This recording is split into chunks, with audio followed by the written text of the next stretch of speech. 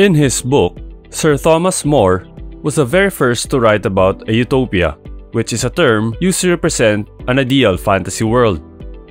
More's novel depicts a sophisticated, self-contained civilization on an island where residents have a shared way of life and culture. He created the term utopia from the Greek utopos, which means nowhere. It was a joke, the practically identical Greek term utopos, meaning a nice spot.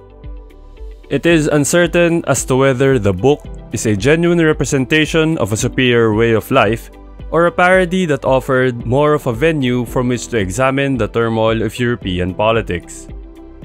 Thus, at the crux of the matter, there is a critical question: can such a utopian world ever be realized?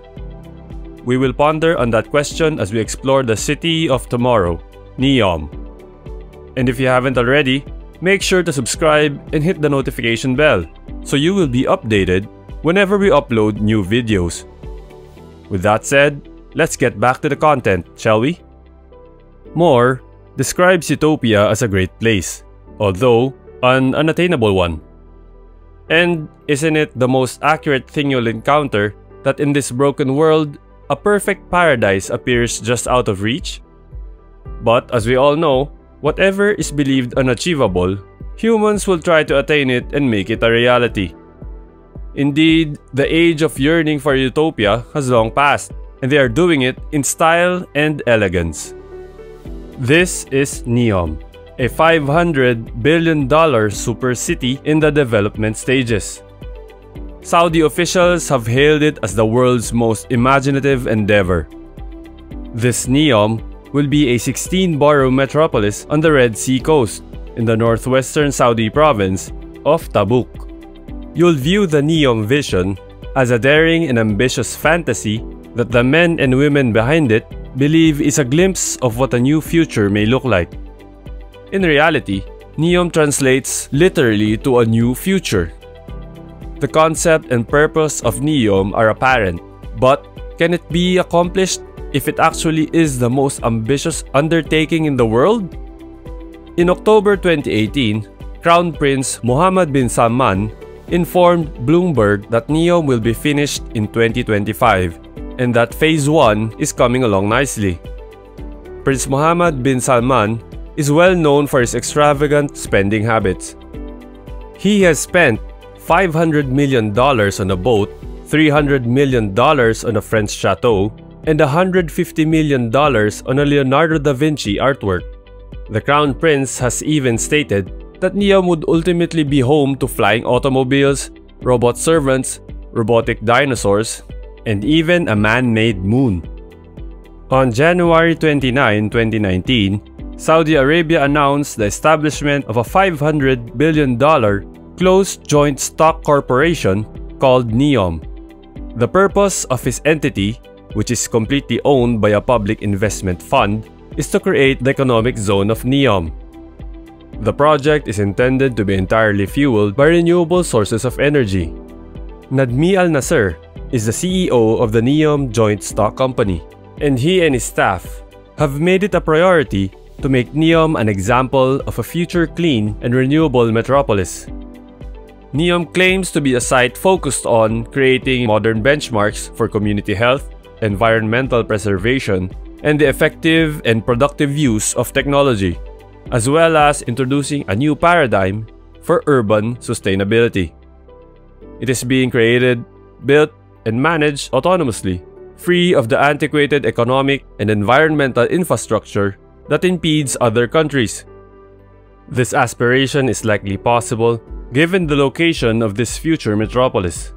Neom is ideally placed at one of the world's most important commercial crossroads. Neom's global positioning will make it a prominent place for trade innovation and expertise because of its close proximity to India and Europe. In less than 4 hours, 40% of the world's population will be able to contact Neom. However, Neom's location is fortunate not just because of its position on the globe, but also because of its terrain. The grounds for Neom are a stunning sight, with diversified topography shielded by mountains and soothed by the Red Sea winds. Because of the city's mild Mediterranean climate, it would be far colder than most of the Middle East's scorching temperatures. Neom would also include around 280 miles of coastline with beaches and coral reefs, as well as mountains with peaks reaching up to 8,000 feet above sea level. This implies that Neom will be able to accommodate whatever climate-specific activity you choose. This grandiose endeavor, according to Neom, is an effort to accomplish something never done before. And it arrives at the moment when the world desperately needs new ideas and alternatives. Before we proceed, feel free to share your insights about this utopian project so far. Once you're done, let's continue. The concept that Neom will be a living center of excellence, a location where entrepreneurship and innovation will chart the road for this future, is what is driving this endeavor and garnering all of the billions of dollars spent. Neom will contain towns and cities, ports and industrial zones, research institutions, sports and entertainment sites, and tourism destinations. It is currently projected that Neom will have somewhat more than 1 million people, and based on the richness and expectations of the city, the occupants of Neom will be a varied population from anywhere in the globe with significant resources.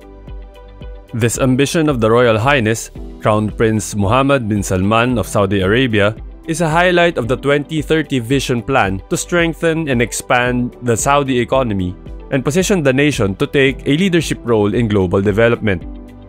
Neom is an important aspect of Saudi Arabia's quest to become a world powerhouse. While Saudi Arabia is driving and initially funding the initiative, it is a worldwide effort that will be led, manned, and funded by individuals from all over the world. Owing to their oil assets, the Saudis have gained numerous friends from all around the world throughout the years. Historically, the sale and trade of this black gold have been the most important element of the Saudi economy. And the richness of this natural resource accounts for a significant portion of the country's worldwide dominance. Saudi Aramco, the country's oil giant, is the world's most lucrative enterprise. Last year alone, Saudi Aramco hauled over $111 billion in net profits. In comparison, ExxonMobil, the most valuable oil company in the United States, generated $20.8 billion in net profit, whereas even Apple only made roughly $60 billion. However, like any significant epic and world-altering ambition, the expectation of Neom has not been without debate. Neom signed on as the principal partner for the summer season of the League of Legends European Championship in early 2020. League of Legends is the most watched esport in the world. And as you may expect, this collaboration was rather significant.